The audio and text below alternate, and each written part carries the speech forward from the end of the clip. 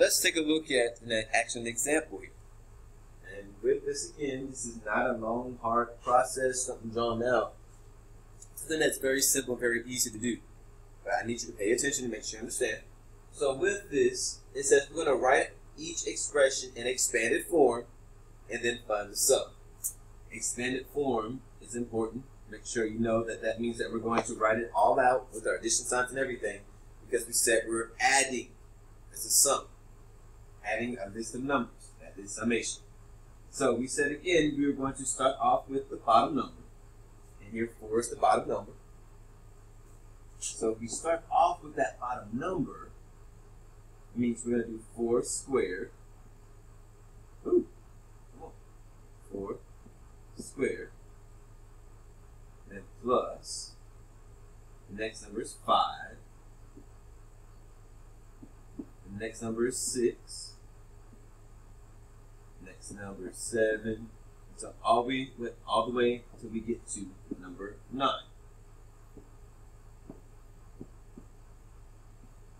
Okay.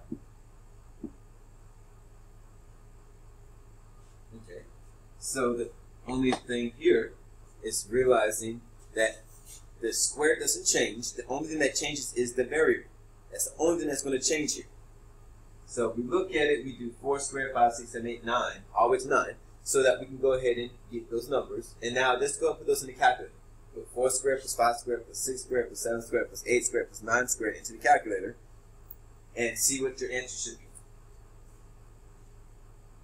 And you can pause the video to check yourself and make sure you did it right. When you do that, it's 271.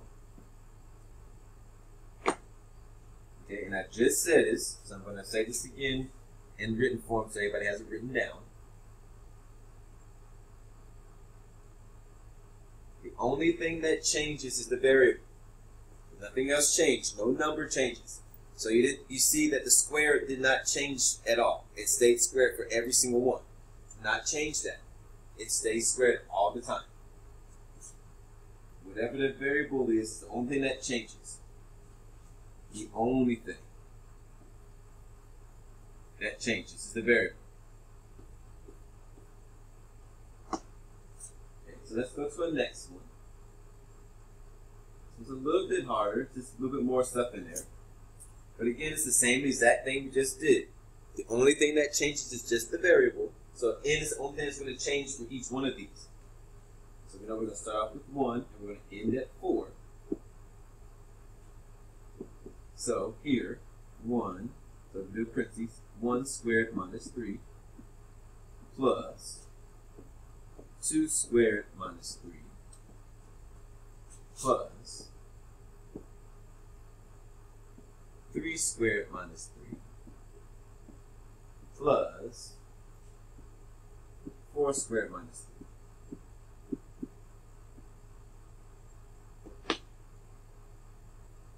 Again, the only thing that changed was the variable, which is the letter n for this problem. It's the only thing that changes. So again, let's go ahead and add those up.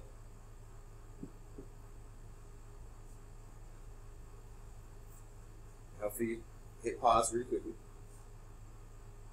Put in the calculator, make sure you know how to do it. Hit pause. Okay, and the answer should be 18 when you do it.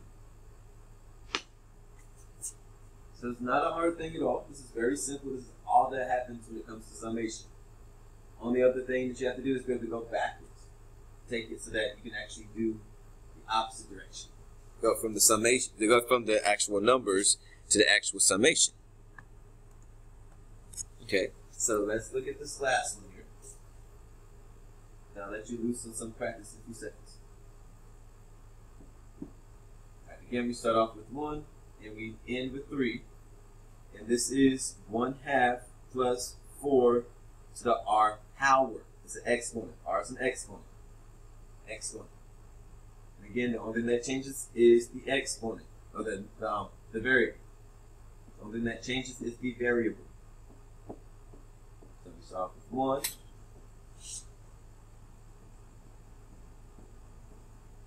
There we go. 2.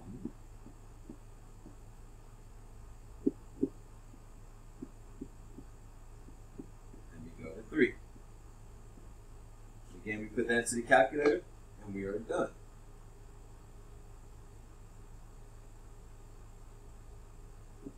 It depends on how you do it. You can get either a fraction or a decimal answer.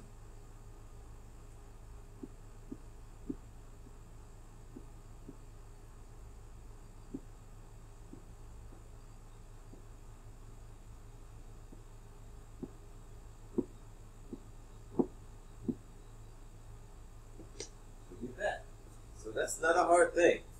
That's what summation is. But one thing before I go into giving you practices now, I wanted to go into the actual calculator so you can see it that way too, because the calculator way does it, and it's like, bam, the answer's there. So here we go. I'm going to get to the calculator part.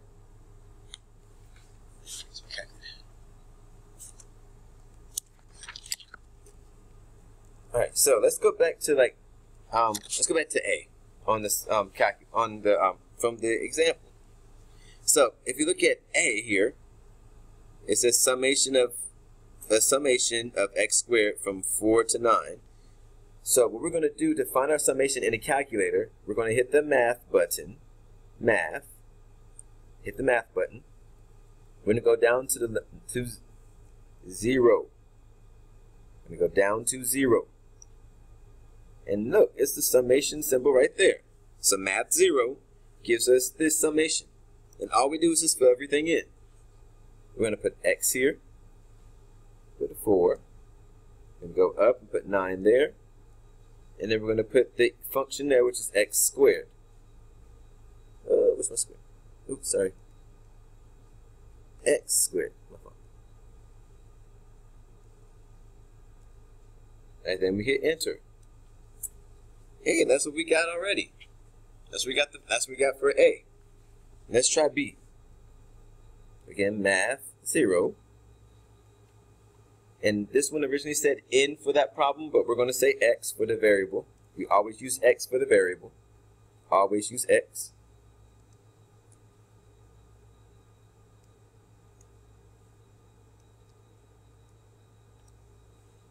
And we get 18 again. Oh my gosh. Oh my gosh. And then let's do the last one, C in the calculator too. So math 0 again. Again, we use x for the variable every time. We'll do the fraction 1/2. So alpha y equals again.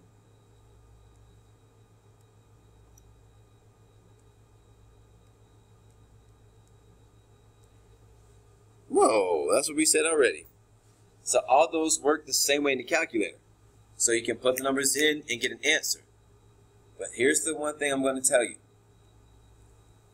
The thing that happened for this note, these notes, or this example, it says do the expanded form. So the expanded form right here, the expanded form. We're supposed to expand it out, like we did here with the addition signs, plus the addition signs with all that. We expand it out and said find the sum. Now, if I just say find the sum, you can put it to the calculator and get an answer really quickly. If I say expand it out, make sure you write it out like it is for A, B, and C here. Write it out. Because if you don't write it out, I don't care that you have the right answer or not, it's just going to be wrong. Because I specifically say in directions to write it out. Expanded form means to write it out. Expanded form means to write it out. Alright, so that's it. That's all you have to do with these. So let's go ahead and go to some practice.